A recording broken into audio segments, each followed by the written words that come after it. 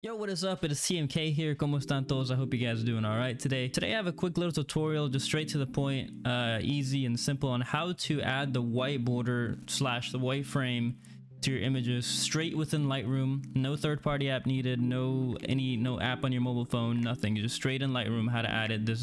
You can do this with any of your images, and it will export and save with the white border. So let me go get right into it. If you guys do like this video, please make sure to hit the thumbs up button, show some love, subscribe to the channel for new videos. I'm gonna have a lot more new videos coming as far as photography and film related. So thank you guys for your love, and let's get into it. Okay, so here we are within Lightroom.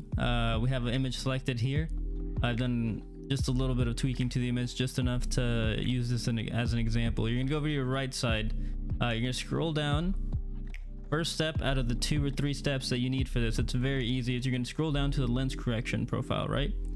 You're going to make sure you check remove chromatic aberration, and you're going to also make sure you check enable profile corrections. This allows you to fix this distortion tab here. This is typically set at 100. When you check both of these, it'll probably be set at 100. What you're going to have to do here is make sure this distortion is all the way down to 0, right? You're gonna drag it to 0, and I'll show you why in a second.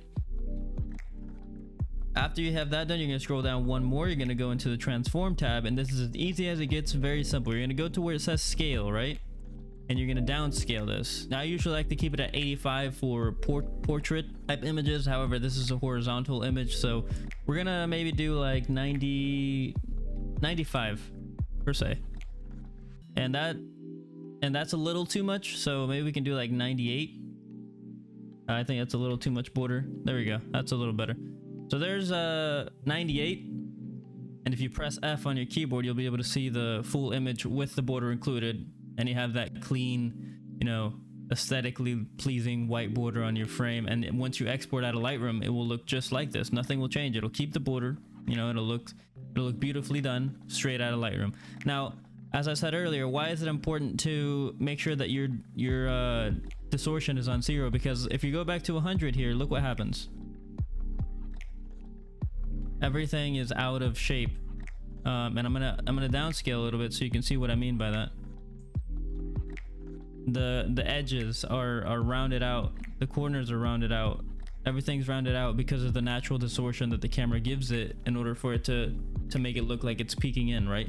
So you want to get rid of that, and that's why it's important to have your distortion at 0 when you're going in to add the frame. If you're not adding the frame, it doesn't really matter.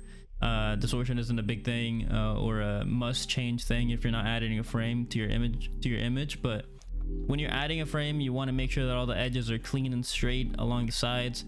So having that distortion turned down to 0 will do just that. And there you go. You have a clean image, clean straight lines on the edges. And again, we'll change this to 98 just for the looks of it. There you go. That's as easy as it gets, guys. I hope you guys enjoyed this video. Let me know if there's any types of video you guys want to see, whether it be inside Lightroom, any photography videos, any film videos, whatever it is. I'm up to making whatever you guys want. So thank you guys for the time that you spent watching this video. I appreciate all the support, all the love, and yeah, much love. I'll catch you guys in the next one. Peace out.